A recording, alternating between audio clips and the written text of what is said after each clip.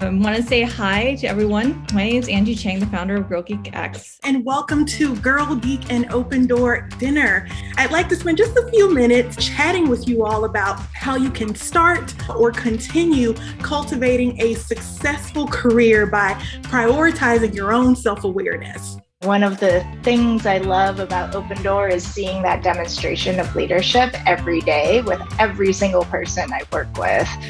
I've personally seen that leadership demonstrated by these particular panelists. Really keeping in mind that execution matters. It's not all about coming up with cool ideas. We need to keep a high bar for what we do. There's no shortage of good ideas, only people to make those ideas a reality. I'm going to give you a flavor of the type of problem and the project data scientists are working with at Opendoor. Specifically, this is a multiple hypothesis testing problem.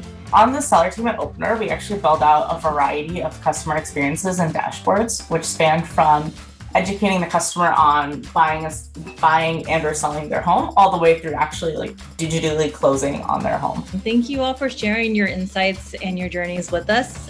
Really enjoyed all the talks and the conversation about this is what leadership looks like. Cool. So I think we are going live with our Opendoor Girl Geek Dinner. I want to say hi to everyone. We have, I see people joining us. Can you chat to us where you're coming in from? So I'm coming in from Berkeley, California. How about you, Sukrutha? Hi, everyone. I'm Sukrutha. I am dialed in from Yosemite this weekend. Awesome. So yeah, just quick intros. My name is Angie Chang, the founder of Girl Geek X. And when we started Girl Geek Dinners over a decade ago, I was the only female engineer at a startup. And I really just wanted to meet other women in tech. And I started asking companies to host Girl Geek Dinners so that we can go to different companies and hear from the women on stage about what they're working on. And then also be able to meet other amazing people like yourselves, which we'll be doing at 7 after the talks. And I was able to meet people like Sukrutha. So Sukrutha, why don't you tell us a bit about you and what you're up to? Yeah, so I met Angie because I was looking for things to do outside of work. And that's how I ended up finding out about Girl Geek Dinners and Angie. Honestly, I think everybody is craving, a network now more than ever. And this is part of why us doing it virtual makes it possible. So we encourage you to have your respective, the company that you work at, to sponsor a Girl Geek Dinner. We hope that at some point in the near future, we'll be able to see you all in real life. By day, I also work at a large company, namely Salesforce. And we're also transitioning back into the office. So, the way people are working right now is so different. We can work from anywhere. So we should also be able to network from anywhere. So yeah, I look forward to tonight's content, and the speakers are all amazing. So over to you, Angie. So while we wait, we have a few minutes to say some things. So I wanted to quickly say some things that we've done since we started. We have a virtual conference every International Women's Day called Elevate, and it's March 8th, and it will be again March 8th on 2022. And all the talks are recorded and hosted at youtube.com/girlgeekx. So you can actually find all those conference talks, all the Girl Geek Dinner events, and tonight's talks. If you have to drop off, go make dinner, we totally understand that. So everything's available on YouTube later in case you can't stay for the entire hour or two. And pro tip, look at the playlists because they're actually categorized into different things like career journeys, management, engineering, machine learning. And you can kind of dig into what you're interested in and see what other Girl Geeks have spoken about over the years on those topics. We also have a podcast. So if you like to listen like I do, we have 2 seasons, I believe, of podcasts, and we have another season coming out this summer. So stay tuned for that. We'll have some new content coming out. And then we also are going to be contributing to our local community here in the San Francisco Bay Area and adopting a middle school / high school and really contributing to enriching and helping kind of support the students there who are interested in STEM. So stay in the lookout for news on that. That's another opportunity where we can see you and hopefully engage you with some students and get them inspired to stay in STEM. So a quick note, I want to kind of say who is here tonight. I looked at our attendee list about half an hour ago, and I saw that we have about 45% of you have over a decade of work experience. So often when I go to networking events, people always say, oh, everyone's junior, or they just got out of college, or they're looking for their first job out of a boot camp. That might be true, that might not be true. But also at the same time, there's a lot of really, what do you call mid-career people who are out there and continue to come back to these events. So I really say thank you for coming back and continuing to dig in and learn more about companies and the people that work at them. And I'm really excited that tonight we are going to be listening to the women at Opendoor. If you haven't heard of Opendoor, it is a real estate startup company. And I'm sure the women will be talking more about what they've been working on at Opendoor. So I'm going to turn it over to them, the experts. Our first speaker, the keynote speaker, is Morgan Cole. And Morgan Cole joined Opendoor in 2017, where she's helped many, many customers transition to their dream homes and served as a people leader for sales and support. And she's currently supporting the learning and development team as a senior trainer and curriculum specialist with an emphasis on instructional design, internal partner relations, and creative problem solving across multiple organizations. So when she is navigating the world of L&D, you can find her spending time with her Sour Patch pup, Arthur. So welcome, Morgan. Hello, thank you so much for the warm welcome, Angie. I really appreciate that. I am going to go ahead and share my screen, and then we'll go ahead and get rolling. All right. Can you see that okay? Yes. Very good. All right. Hello, everyone, and welcome to Girl, Geek, and Opendoor Dinner. My name is Morgan Cole, and I'd like to spend just a few minutes chatting with you all about how you can start or continue cultivating a successful career by prioritizing your own self-awareness. Now, before we dive in, I should share just one quick tidbit about myself. I am a words of affirmation girl. It is the love language that rivals all others in my book. So that said, I am going to need your help just to make sure we're all on the same page this evening. So if you all are ready to kick off this conversation, just take 2 seconds for me and go ahead and type the word yes, Y-E-S, in the chat box at the bottom of your screen, just to let me know you're ready to rock and roll. Go ahead and type Y-E-S. Ooh, they are trickling in. I like it. Very good, very good. That was a test and you all passed with flying colors. So let's do it. So a few years ago, Dr. Tasha Urich, who is a best-selling author, she's a psychologist and founder of the Urich Group, her and her team, they conducted a study with nearly about 5,000 participants. And the purpose of this study was to better understand the meaning of self-awareness. Okay, here we are. And the research team's findings, they were actually pretty astounding. They learned that there are actually 2 types of self-awareness. The first one is internal self-awareness, and the second is external self-awareness. Now, the thing to note here is that these are not mutually exclusive, meaning it is possible to possess one or both types. Now, before I dive into each type of awareness and the role that it plays in our professional and in our personal lives, I'm curious to know your thoughts on this next question. So if you look on your screen here, you'll see the question reads, how many people do you believe are actually self-aware to some degree? Do you think it's A, 10 to 15% of people, B, 15 to 20%, C, 20 to 30%, or D, 30 to 40%? If you had to guess, how many people do you think are actually self-aware? Go ahead and type in A, B, C, or D in the chat box for me and let me know your thoughts. I see, a handful trickling. It's a mixed bag. Very good. Thank you all so much for the responses. I appreciate that. So while you all are still continuing to put in your choices, I'll tell you, the not so fantastic news is that the average human believes they're self-aware, but only 10 to 15% of those people actually fit the criteria. So the good news is that self-awareness is a learned behavior. What that means is that we can strive to inch just a little bit closer to fully understanding how we tick and what truly motivates us and how to dissect the depth of our perceptions of the world around us. And it also aids in stronger leadership competencies too. So going back to the two types of self-awareness I spoke about a few seconds ago, let's explore internal self-awareness first. Now, internal self-awareness, it represents how clearly we see our own values and passions and aspirations, your thoughts, your feelings, and your impact on others. And, studies have shown that this type of awareness correlates with higher job and relationship satisfaction, as well as just general happiness. Meanwhile, external self-awareness, it represents understanding other people's perceptions of our value systems and our thoughts or our feelings, right?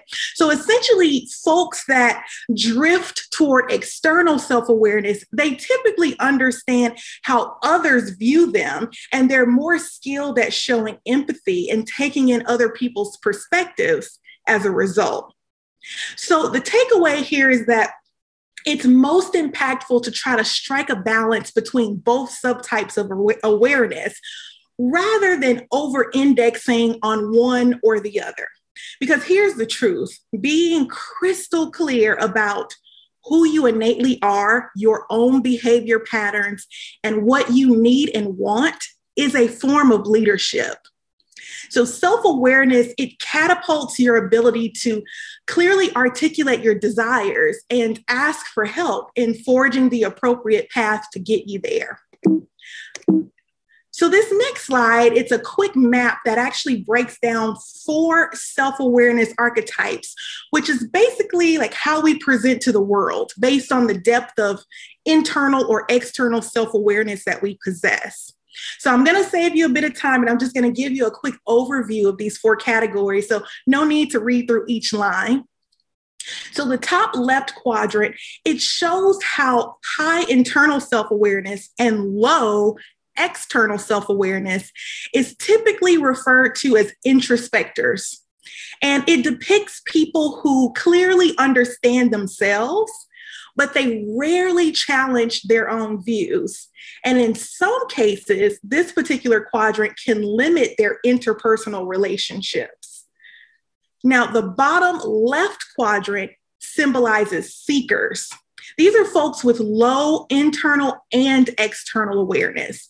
And people that are currently navigating this quadrant, they might be in a state of self-discovery and may perhaps be a bit unsettled or in a state of flux in their personal or professional lives.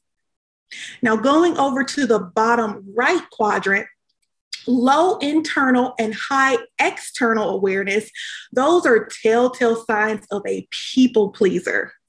This means that someone may be hyper-focused on how other people view them, sometimes to the detriment of their own personal or professional contentment.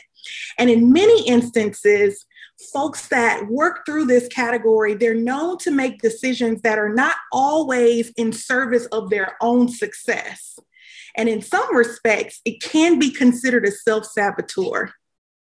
And last, but certainly not least, at the top right quadrant, that depicts high internal and external awareness, which insinuates that a person is keenly aware about themselves or the external environment, and they value candid feedback from other people. There was a study specifically from Gallup that showed people in this particular category are generally proven to be good leaders in a plethora of environments because they intentionally seek out balance and inter and intrapersonal skills. So those are the 4 archetypes. Now, with those 4 archetypes in mind, and in the spirit of bravery and transparency and leadership, I would love for you all to just take a few seconds just to think about which one of those 4 categories you believe you are currently in your career. Go ahead and just write it down on a sticky note, or perhaps the note section on your phone, or a piece of scratch paper, whatever you have nearby in your home. And this is only for your personal use. But take a look at those 4 categories and jot down which category you believe you're currently in. Okay. Now, I wouldn't ask you all to do anything that I wasn't willing to do. So in my case, I'm actually going to share my self-awareness experience aloud. Okay. So full transparency, I toggle between being aware and the people pleaser. I do. And I'll share an example that clearly depicts this. 2 of my former leaders at Opendoor, they taught me very early on in my career that in order to gain sustainable success, it was going to be my responsibility to always ask questions, to always raise my hand for help, and to speak up and finish what I started. But here's the only problem with that. I interpreted most of those tasks as signs of weakness, almost like a bird's eye view of my professional inadequacies or inefficiencies. And let me just tell you this, thank goodness for patient and nurturing leaders, because it took about 2 years for me to really get over this hump. And while it sounds a little half-witted for me to say now, I truly believed asking questions or raising my hand for help would inadvertently highlight the things that I had not yet mastered. And my aha moment was, that's the point, Morgan. That's the point. I needed to acknowledge the things that I had not mastered, because you can't fix what's hidden and you can't practice what you refuse to acknowledge. So when I finally came to terms with what was holding me back, myself, I held on to this quote from Thomas Edison that I love. And it reads, having a vision for what you want in life is not enough. Vision without execution is hallucination. So while I could go on and on about this topic for days, I do know that time is of the essence, but I want to leave you all with a parting gift. Okay. So I challenge each of you to take about 30 seconds, and I want you to recall a book or an author or a podcast, or perhaps maybe even an article that has been especially helpful in building your leadership skills or self-awareness or interpersonal skills, anything that has helped you in your career. So go ahead and take a few seconds to just think of that one resource, or maybe there's a few of them that you always go to when somebody asks you for a recommendation. And once you have that resource in mind, I would love it if all of you can go ahead and type it in the chat box below for me. And while you all are typing and putting in your resources, I'm going to share 3 books that have been especially impactful for me. Now, the first one is called The Big Leap by Gay Hendricks. It's really a good book about getting out of your own way, and it was really helpful for me about 1.5 years ago. The second one is a person that we all know and love, Brené Brown's Dare to Lead. It's a classic. I would venture to say reading it once a year is always a good idea. I always get gems from Dare to Lead. And the last book that I have loved is actually called Get Over It by Iyanla Vanzant. It's a really great self-help book that talks from a professional and a personal standpoint about removing yourself from yourself so that you can present your best self when you are in a professional setting. So just to recap, my top 3 books: The Big Leap by Gay Hendricks, Dare to Lead by Brené Brown, and then Get Over It by Iyanla Vanzant. Now, let me see what you all have in the chat box here. I've got a couple coming in. The Power of Gentleness. Ooh, very good. Thinking Fast and Slow. Thank you all. Continue to go ahead and put them in as you see fit. And as books and articles come to mind, please continue to trickle them in for me. This is actually my first time reading about some of these titles. So thank you to everybody who's sharing so openly. This chat is chock full of resources, and it's an endless gift to each of us. There's an African proverb that says, if you want to go fast, go alone. But if you want to go far, go together. And tonight's conversation and your willingness to offer resources to cultivate your peers will continue to build an equitable bridge between different ethnicities, self-identified genders, and neurological differences in this ever-evolving world of business.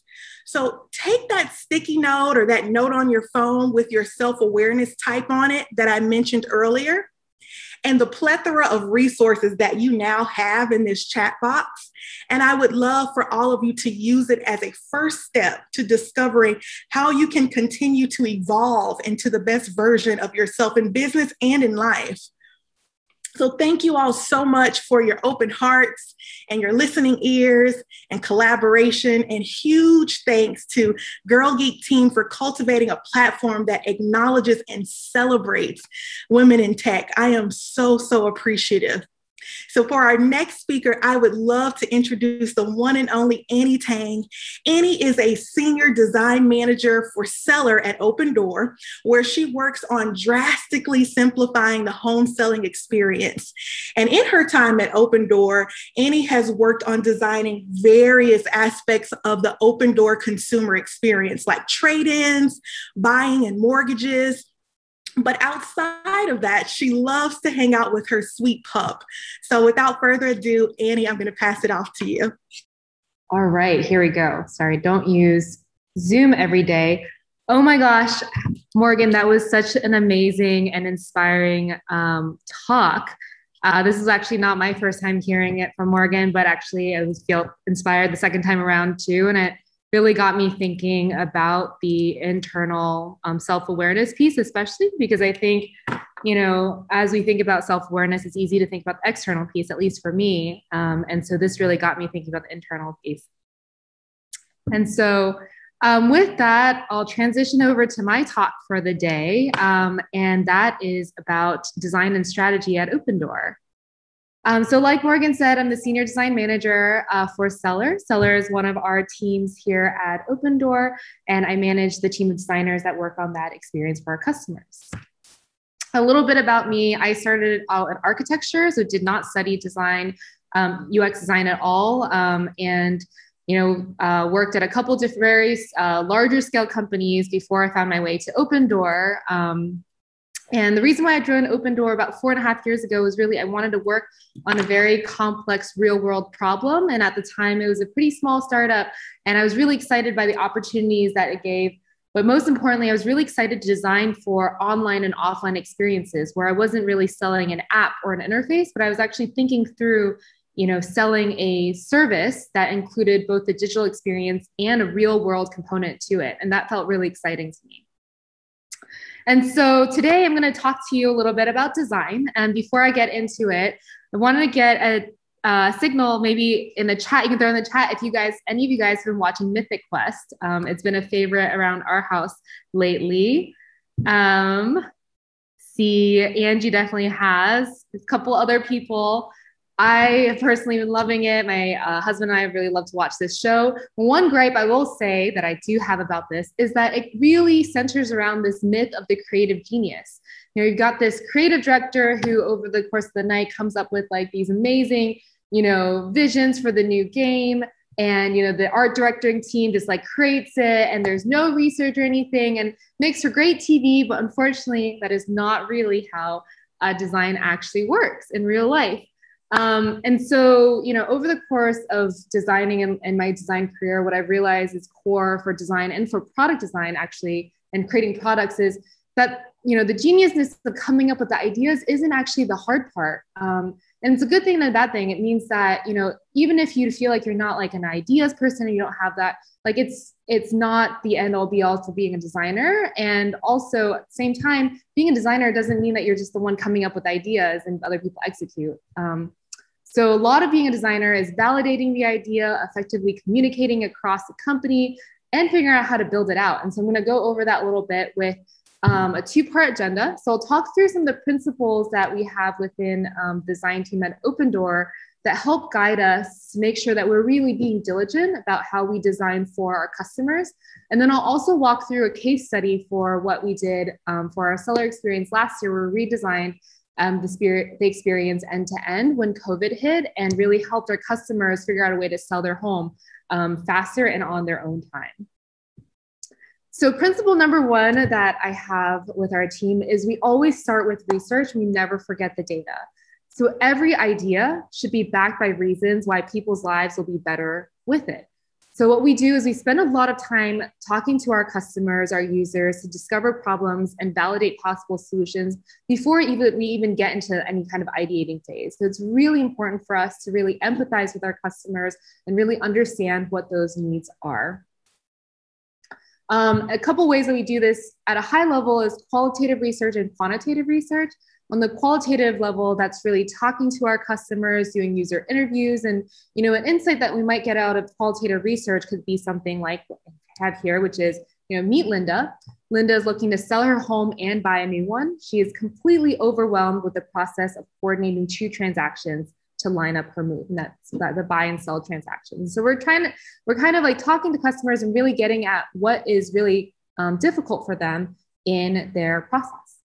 Quantitative research, is really about, sizing this opportunity. So could mount in something like this, like Linda, 70% of home sellers in the United States are simultaneously buying and selling a home at the same time. This basically tells us, okay, so this is a real need, and actually a ton of people are experiencing this need. And so that really centers around a problem that we can obsess over, then that we can ideate upon. So the second principle that we really adhere to is first visualize the experience, not just the UI. So I've worked with tons of designers over my career, and designers junior and senior. When I've seen so many folks, when we get a new prompt or we get a new idea, we immediately hit the pixels and we design out a shiny experience, and it's really, really amazing. We forget that actually the customer needs to be the star of the story. It's not about the UI. And so what we really emphasize is when we start thinking about new ideas or solving problems, we think about the story, we think about the customer and how they experience the flow from end to end. And sometimes we do storyboards like this, sometimes we do flow charts, but it's really about putting the customer at the forefront of the story first, and then the UI and the pixels kind of fall to support that. So here's, an example of some work that we do when we put together flows and comps. You'll see that we have like the digital experience, but also interspersed, we have, images that support kind of telling a story of what happens in real life. We've got text updates and someone on the couch receiving them. We've got like a walkthrough prep and imagining that a customer is cleaning their home and getting ready for a walkthrough before they log onto their mobile app to do that walkthrough. So really putting it situational with the designs is really core to how we try to think about designing new products. And then the last principle that we have is really that execution matters and we sweat the details. Again, design isn't just about the idea and the strategy. Equally important is the craft and the execution. Actually, a lot of times what I've seen is, the idea might be, the final idea that gets executed might not be, the most novel thing, but if we execute it really well and really diligent about it and we track it and we learn from it, that's really what makes a product successful. So what we really enforce is every detail, every pixel of the experience matters, not just the strategy, but also exactly how we execute it so that we're delivering a high quality experience to our end customers. So with those principles, I'm going to walk you guys through a tactical kind of case study to kind of bring this to life and show you guys at a high level how we go about big design projects at Opendoor.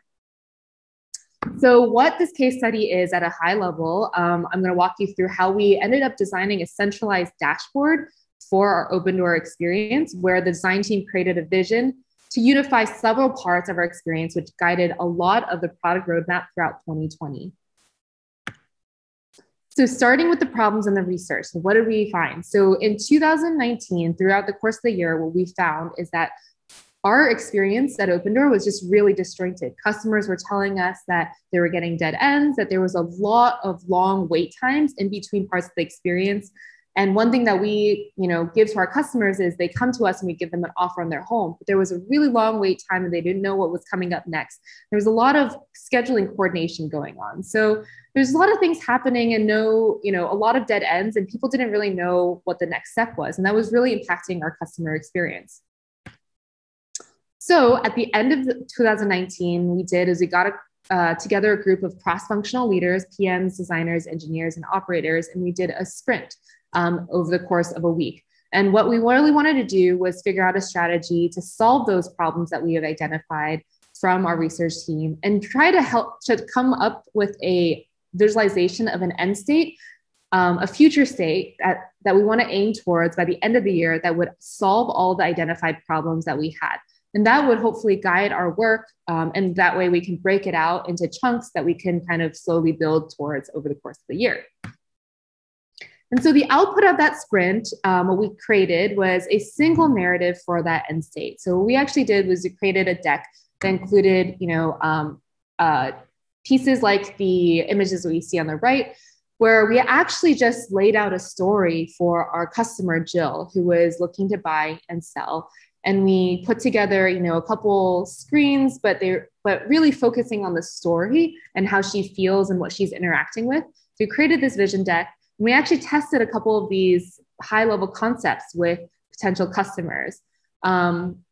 What we aimed to do was we really want to show strong concepts that were new to the experience that we could refine at a later time, but it was really about thinking about this new experience for our customer, Jill, that would solve all of her needs by the end of the year. A couple of the big ideas that came out of this was the idea for the Opendoor dashboard, where we would centralize all of these disjointed experiences into one place where our customers can come back to see what's next. But a couple of different ideas too was like this idea of an instant offer.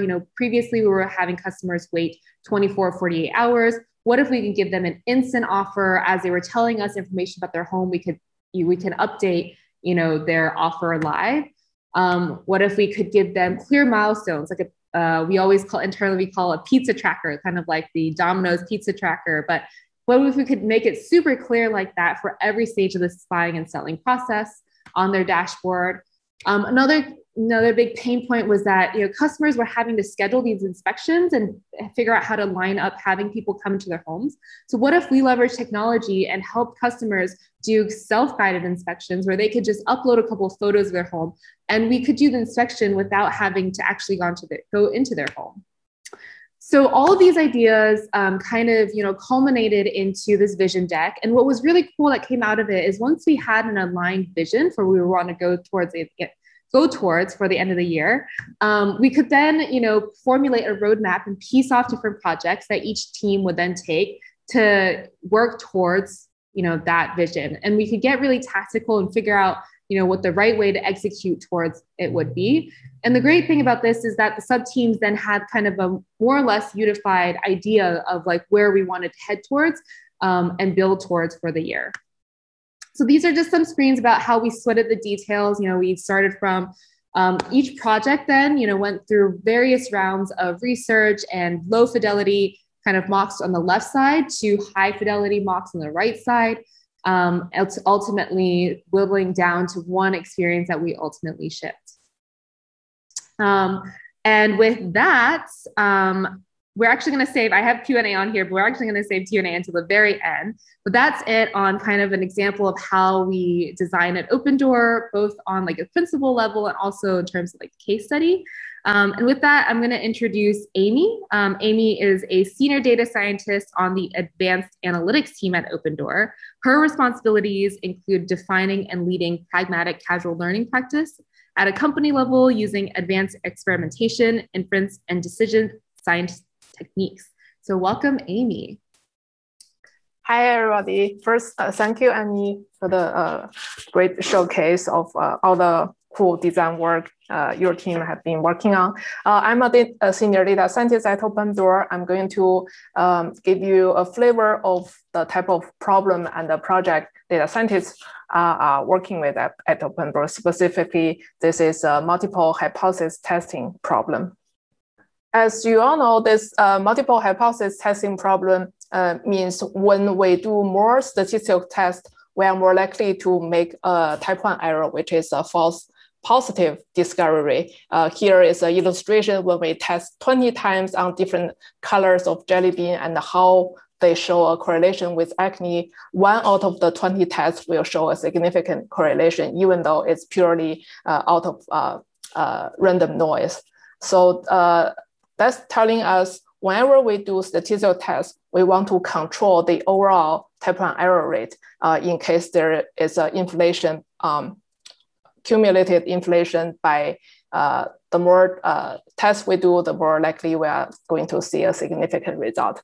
At Opendoor, the problem came up frequently, specifically for product improvement. Sometimes we want to track multiple outcomes of interest, not just one. So when we do want to evaluate the effect of certain product change on long-term or short-term outcomes, we are encountering this problem. Or if we want to dissect the data set into multiple subgroups and do a statistical test within each subgroup, we are encountering the same problem. And sometimes we want to run an experiment with multiple treatment groups, not just one case versus one control group. When we have multiple treatments, we want to test each one compared to the other one, which one give us the best lift. So all the scenario will generate this multiple hypothesis testing problem. If you look up the literature, you will find out statistically there are ways to control this type of type 1 error rate inflation by adjusting your p-value. For example, some common method you will see are Bufferini correction or Holmes method, false discovery rate control. Those are all thoroughly researched statistical methodology to control this problem. However, practically, we have some objections when using this type of statistical method. People will say, p-value adjustment are actually pretty arbitrary by number of tests we are going to consider. How do you decide what's the correct number of tests we are going to adjust? Should we adjust tests we have done in the past? Should we adjust tests have been done in other teams, but not specifically our teams? So this number become very arbitrary, and sometimes people will use this arbitrary concept to falsely adjust the total number of tests. The other objection is when we reduce the type 1 error, we are inherently increasing our type 2 error rate, which means we don't have enough power to detect a significant true result, which also means we are going to increase our total sample size. So to solve this controversial problem, as a data scientist, we come up with very practical recommendations and strategies, not only for researcher and data scientists, but also for readers and stakeholders who are going to review and read those reports. For example, we would recommend not just focus on interpreting the p-value part, but also focus on the true magnitude or the effect size of the finding from the data. Also, we want to pay attention to the quality of the study and the data set. So focus on more from the design and the data quality side of the report and the study, not just purely based on the p-value from the study. For researcher and the data scientists, we come up a set of statistical methodology recommendations. For example, when handling correlated outcome or metrics, we have this index method that can utilize the correlated information from multiple outcomes, try to aggregate the common information and reduce the type 1 error rate. Or we have this Bayesian multi-level modeling method. So completely move away from the frequentist p-value based decision-making process and move to a more Bayesian probabilistic recommendation system. Practically, we also give recommendation. One of my favorite recommendation is divide the error rate into family-wise error rate control system. based on theoretical related test groups.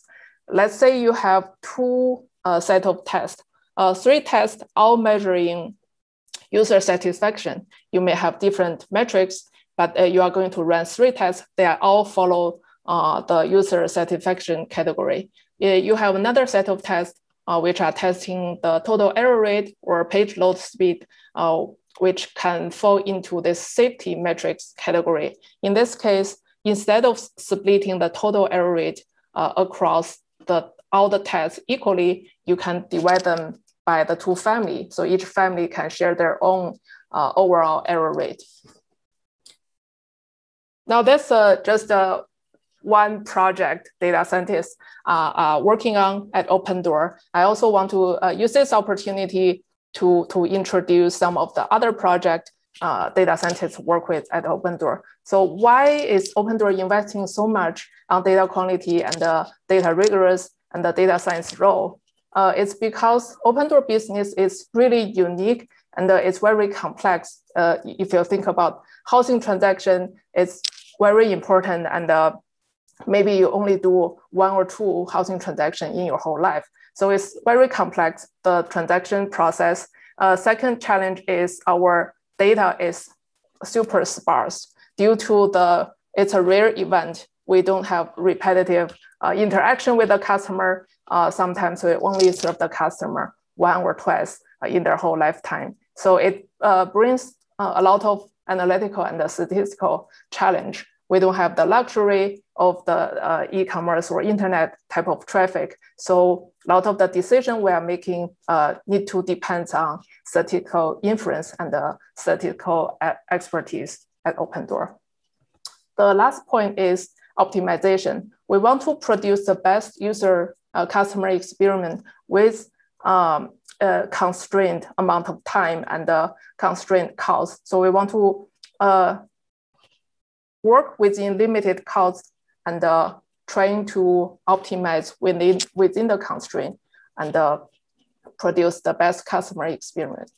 I'm going to share with you some other typical projects our data scientist team work with. For example, in the buyer team, we study the local housing demand and the price elasticity, and we feed that information to our resale pricing team in order to better or more accurately price the resale price for the home we acquired. In the seller team, we try to target specific seller group and provide more customized seller experience by serving based on seller input, their characteristic, provide a different type of unique service. So that's all optimization model our data scientist team work on. From pricing side, we want to understand how to combat risk, adverse selection, and the competition, and build all the factor and the macro information into our pricing model. So that's an overall introduction for the data science team and some of the cool projects we are working on. I'm going to introduce our next speaker, which is Maggie. Maggie is a senior software engineer on the sales and the support team at Opendoor. Maggie has been a part of a wide range of projects at Opendoor. And recently, she co-designed and is currently implementing a new role-based access control system for the company internal tooling. Outside of work, Maggie is a competitive swing dancer. Welcome, Maggie. Thank you, Amy. Hi, I'm Maggie, and I'm going to talk about role-based access control at Opendoor. In this talk, I'll go over what role-based access control is generally, what the design goals were for Opendoor's RBAC system, technical design of our RBAC system, and some challenges and recommendations from our experience. If you aren't familiar with the term role-based access control, I can almost guarantee you are familiar with the concept. At a high level, in an RBAC system, what a user can and cannot access is based on their assigned role. There are three main data entities: users, roles, and permissions. Let's take GitHub as an example. Hey, real quick, can you share your slides? I don't think we see them. Oh. You know, it just goes to show No All worries. the preparation in the world. Perfect. Let's take GitHub as an example. Can you guys see my slides now? Yes. Excellent. Thank you. GitHub. I am part of the backend infra team, which means that my role is an administrator on the web repo, which means that I can access admin features like merging pull requests without all of the checks passing. For Opendoor's role-based access control system, we had some very specific design goals. As a result of going public in 2020, we needed to comply with the Financial Operations Act, widely known as SOX. SOX compliance can mean different things for different companies, but the most pertinent part of SOX compliance for Opendoor was showing that only authorized employees were allowed to perform financially sensitive actions. Other goals for the system included easy use and maintenance for engineers, straightforward management for IT, and peace of mind for security. Security was a bigger concern than usual for our new RBAC system because we would be trusting the system with protecting financially sensitive actions from both internal and external users. We wanted employees to follow a clear process to change role and permission assignments. In our design, we assign roles to users in Okta, an industry standard authentication and authorization tool, bringing a lot of advantages for security and IT. We already moved towards using Okta for authentication for our internal tooling, and this change felt like a natural extension of prior work. We store our permission to role mapping in a separate service config, which means that changes were handled through GitHub. It also means that for every API call, we call our role to permission service gatekeeper to check the user's roles. API endpoints are tied with permissions directly in the code, which is easy for engineers to implement and maintain. And once we get the user's roles from gatekeeper, we check whether they match the permissions for that API endpoint. Our biggest challenge for this project were encountered in the design phase. We had a big challenge understanding what SOX compliance would mean for Opendoor and what actions we should take to limit access first. Like many companies, Opendoor has a few different deployment environments for our internal tooling. And one of our biggest questions was whether we could limit our RBAC gating to one of these deployment environments.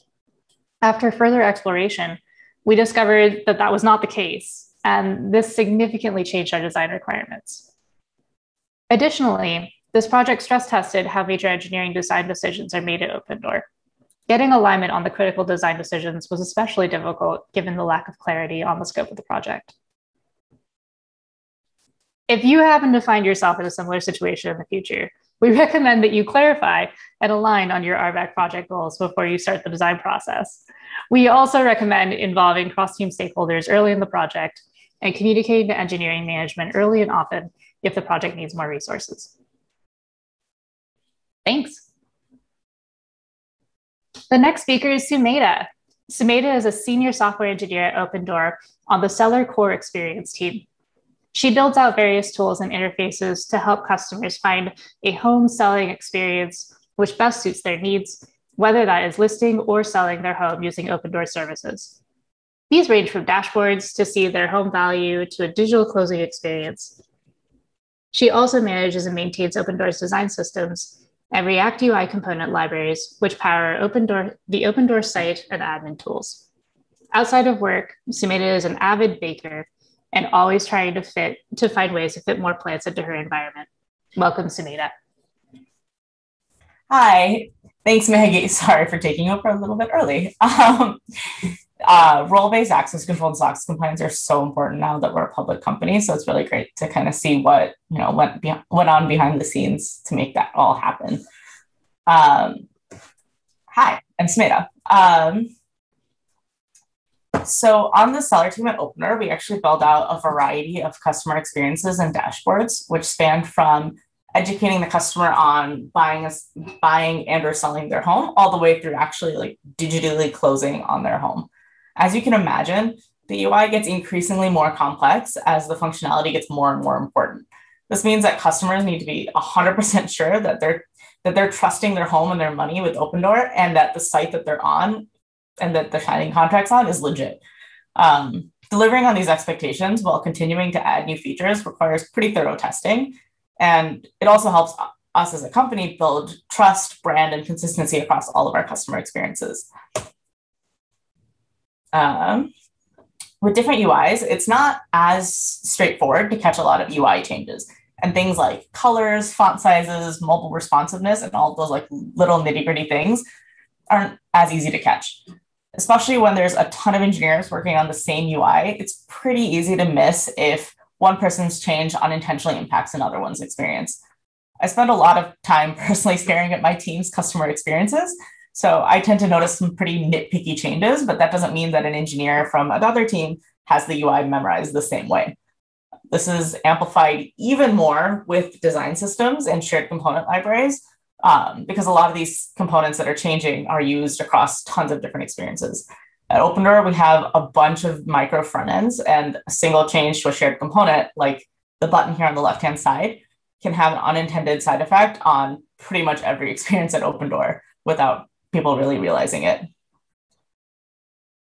UI regression tests are one of the ways that we found to actually help mitigate a lot of these unintentional UI side effects. So it allows us to compare screenshots of the UI or visual snapshots against a predefined baseline. It really helps us catch a lot of these really nitpicky things. And it also helps us QA the user experience in a way a lot easier, and it helps us QA it against design expectations. Additionally, we can also develop a lot of these components in a completely isolated environment without any kind of network calls. We don't have to worry about data loading or any of that. We can really focus just on the UI and the pixel perfect stuff. At Opendoor, we use a combination of two frameworks called Percy and Storybook, which are two different open source tools that enable the development and documentation of UI components, and also automating a lot of that UI screenshot testing. In this example, you can see that we have a dashboard being rendered, but what we can actually turn this pretty simple unit test into something that renders a component. If you want, you can have it mock out some data calls, do all that stuff, and you can actually render that and test it against a specific baseline. UI regression testing or UI visual screenshots don't actually replace your standard unit tests or smoke tests or integration tests, since those actually validate the expected behavior and experiences. This is really just to focus on the nitpicky UI things. So things like the CSS changes that I mentioned earlier. Also, you have all those other tests to validate behavior, such as whether or not a toast pops up when a user clicks a button, or that typing something in an input field will actually enable a button somewhere else. And this isn't just useful for engineering. It's been extremely helpful while QAing new features and designs. It's also greatly reduced the amount of back and forth we have as we're launching new features with design, where this is a little bit off, this pixel is a little bit off. We can just, as we're developing, we can send these over and we can make sure that any future changes isn't actually breaking that experience. All of these things combined allow us to build really beautiful and seamless experiences for customers and really make one of the most expensive and biggest transactions in people's lives a little less scary. Now I'll turn it over to Heather for our next segment. Heather brings 22 years of engineering experience to Opendoor, having led teams at Lyft, Capital One, and Blackboard. At Opendoor, she leads the engineering organization focused on the core product experience for home sellers, along with growth initiatives and retail partnerships. Heather lives in Berkeley, California with her husband and 2 boys. Welcome, Heather. Thank you, Sumedha. And, thank you so much for presenting on the Storybook and Percy testing. I've personally seen the impact of that on our quality and productivity. And, I'm really excited to host this next session which will be a Q&A with our panelists. So I'd like to invite everyone back to come back on the screen. And while they're doing that, I wanted to talk about leadership in this Q&A. And as an engineering leader, I believe we should be creating opportunities for leadership at all levels, whether you're an intern or a staff engineer. And one of the things I love about Opendoor is seeing that demonstration of leadership every day with every single person I work with. And I've personally seen that leadership demonstrated by these particular panelists. So I'd love to ask each of you first, what do each of you believe has contributed to your ability to demonstrate leadership at Opendoor. And I think we have everybody on now. So Morgan, maybe we'll start with you. Sure. Thank you, Heather. I appreciate the question. There's two things that come to mind for me. The first piece I would say is, it sounds pretty simple, but I have practiced the art of assuming good intent at all costs in every scenario. Because I think sometimes in leadership, it can be quite easy to become a little bit defensive because you want to do well and you want to show up correctly. And so I think if you operate from a perspective of no matter what's thrown at me, I'm going to assume that this was thrown at me with good intention, it will help calm that defensiveness so that you can respond in an appropriate manner. So that's the first piece. The second piece I would say is, the team that I'm on specifically has done a really good job of teaching me how to lead collaboratively. I think it's super important that whenever you are leading, whether it's a new project, whether it's a team, whether you're just building new relationships with other partners throughout your business, it's vital, it's paramount that you don't look at yourself as the single source of truth, but rather you work in conjunction with the parties that are involved to make sure that you all are leading in the same direction. So the two that I would say is assuming good intent and leading collaboratively. Yeah, it's so true and really insightful, Morgan. I really appreciate your thoughts. How about you, Annie? Hey guys, I am unable to start my video, but I'm here. If whoever's hosting can start my video for me, that'd be great. If not, no worries. Oh, here we go. All right, I'm back.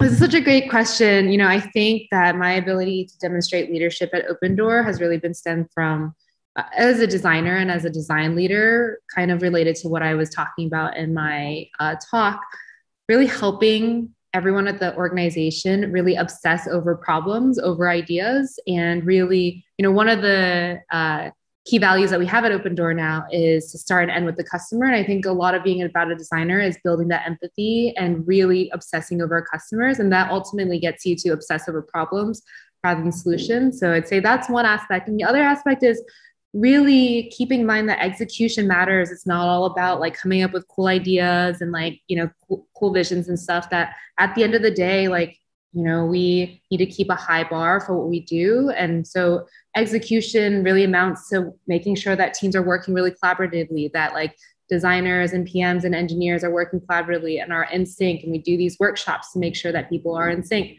So I think, the dual sense of just making sure that we're obsessing over customers and problems and also making sure that we're really executing to high level is kind of my leadership style. Yeah, that's really great. And I agree. I've seen so much of that at Opendoor, the collaboration that, especially collaboration that you facilitated. And it's certainly a differentiator, I think, how much Opendoor obsesses over their customers. So that's great. Maggie, what are your thoughts on the topic? Yeah, I feel like one of the best things about working at Opendoor is that there's no shortage of good ideas, only people to make those ideas a reality. Opendoor's business has a lot of different facets, and there are opportunities everywhere for taking on more responsibility. So for me personally at Opendoor, I just feel like getting more leadership opportunities and developing myself as a leader has mostly just been a matter of raising my hand. Yeah, that's very true. And I think the business complexity at Opendoor is really interesting and absolutely creates those opportunities. I love that. Amy, how have you experienced leadership at Opendoor? Not only the complexity of the type of problem Opendoor trying to solve, but also I would say iBuyer, this whole industry is still very new and young, like a startup feel when you join Opendoor compared to I used to work at a more mature, larger technical company. I can definitely feel the culture difference here. Not everything is perfect. It's set up already.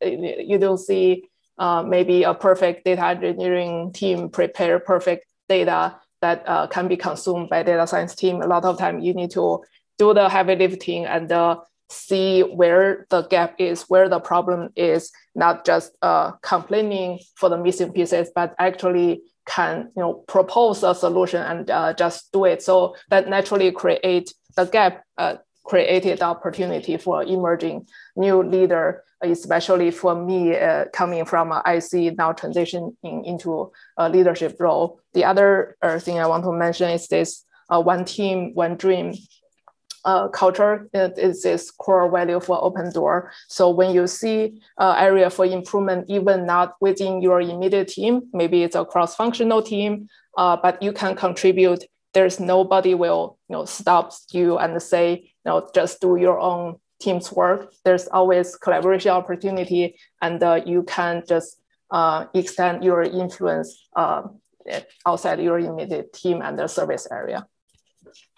Yeah, absolutely. I think that's spot on, and the sense of ownership that everyone has, and doing that as a team is just, it's so much more powerful and becomes a real multiplier. How about you, Sumedha? How do you feel like the Opendoor experience has allowed you to demonstrate your leadership? Okay, sorry about that. One of the honestly, one of the best examples of one of the best ways I've been able to actually demonstrate leadership and grow is every week, every other week, we have these kind of architectural meetings. And it's really allowed me to not just have ownership of the code and the surface areas that my team operates in, but really expand that beyond that. And gives us a lot of opportunities to propose and facilitate a lot of discussions that have impact beyond just your specific team. And so really getting to establish that level of ownership at a much, much, much broader level and really expand your impact across the company. Yeah, that's been one of the most unique and interesting ways that I've been able to really develop leadership here. Yeah, I've seen that with a lot of people, and we really want to include everybody in that process, and I think it's really elevated a lot of amazing ideas, much more long-term thinking, and has really pushed the organization to the next level. So yeah, that's a great example. And clearly each of you have developed deep domain expertise. And so, on top of that, each of you have considered the direction in which you grow, and whether it's moving to people management or focusing on deepening your multiplying impact. So were there specific things you considered in order to decide which direction to take your career? And maybe we'll start with Maggie. Thanks, Heather. I have been thinking a lot about going into people management. So I'm working on that transition right now. About a year ago, I got the opportunity to be a tech lead for a team. And I found that performing the leadership role was a lot more rewarding than being an IC.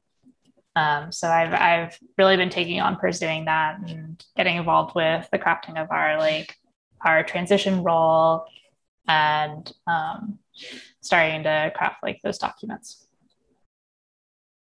That's great. Yeah, and I think your selflessness that you demonstrate every day is really a huge impact to the rest of the team. And so it's really great to see you moving into people management. Amy, how about you? You mentioned you were recently transitioning more from IC to leadership. What were some specific things you considered? Mm-hmm.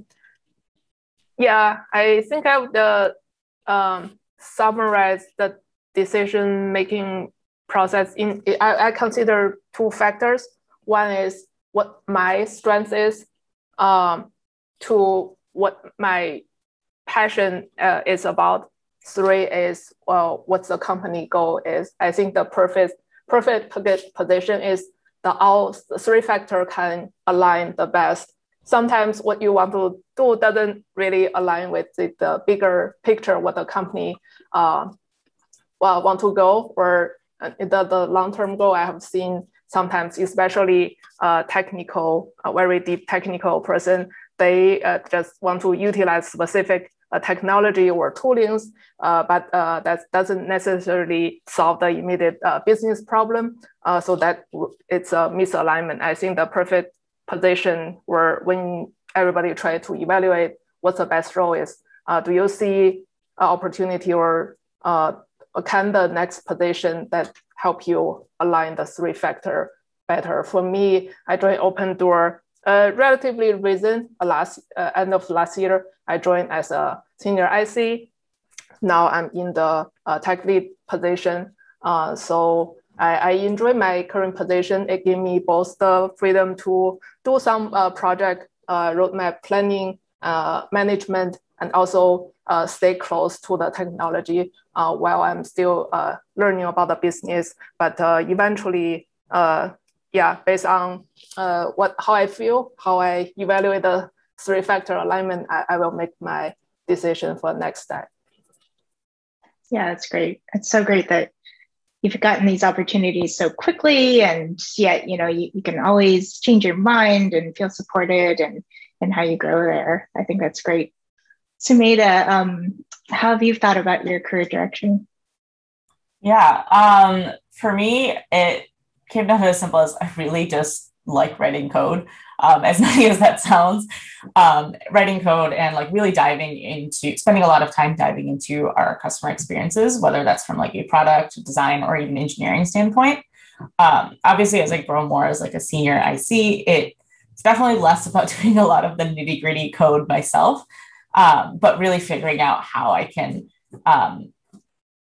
better enable those around me to accomplish whether it's technical goals or OKRs or things like that. And then also, how can I set some technical standards around best practices while really starting to think a lot more big picture about our systems? And those are the challenges that really excite me and maybe really want to go down the route of becoming a more senior IC for sure. That's great. Yeah, it's hard to debate, not liking to code. Annie, you've provided leadership at Opendoor for quite a while. How have you thought about your career direction?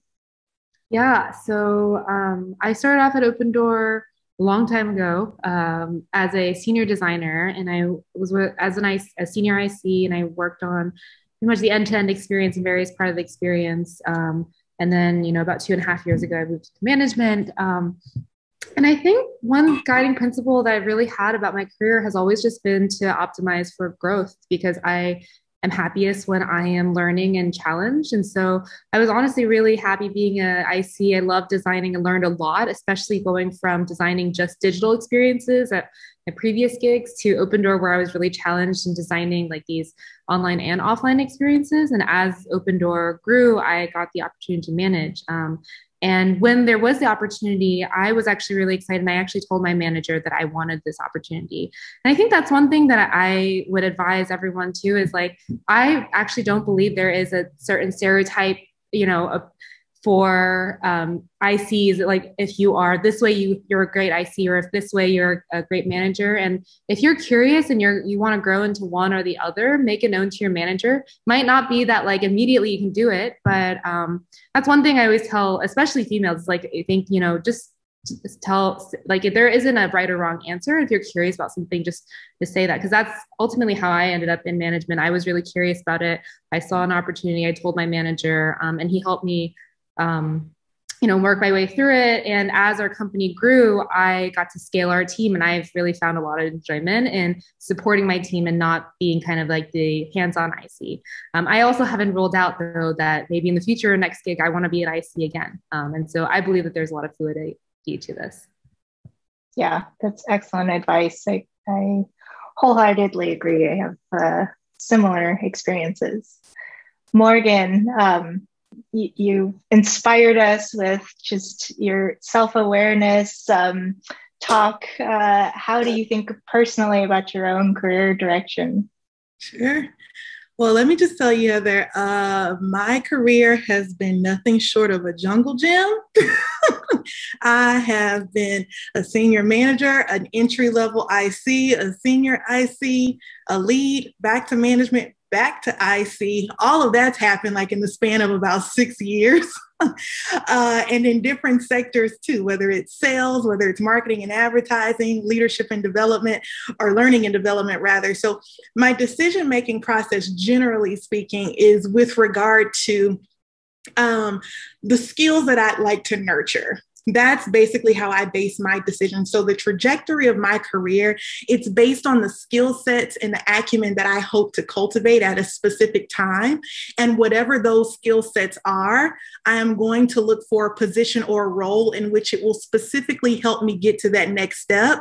And I'm less concerned about what the title is and more concerned about what the end result could potentially be. Yeah, that's great advice. It's sometimes hard to take the time to even think about that, but I think it's really important. Well, I appreciate all of the panelists' thoughtful answers, and that's a wrap for the presentation portion. I also wanted to thank the Girl Geek team for all you do for the community, and I'm going to put my LinkedIn into the chat. Feel free to connect with me and reference this event if you want to hear more about Opendoor. So I'll invite Angie back on the screen to share the next portion of the breakout sessions. Awesome. Thank you all for sharing your insights and your journeys with us. Really enjoyed all the talks and the conversation about this is what leadership looks like. So we will be sharing some Opendoor jobs via email. Keep an eye out for that. That's actually an event survey and also links to the Opendoor jobs.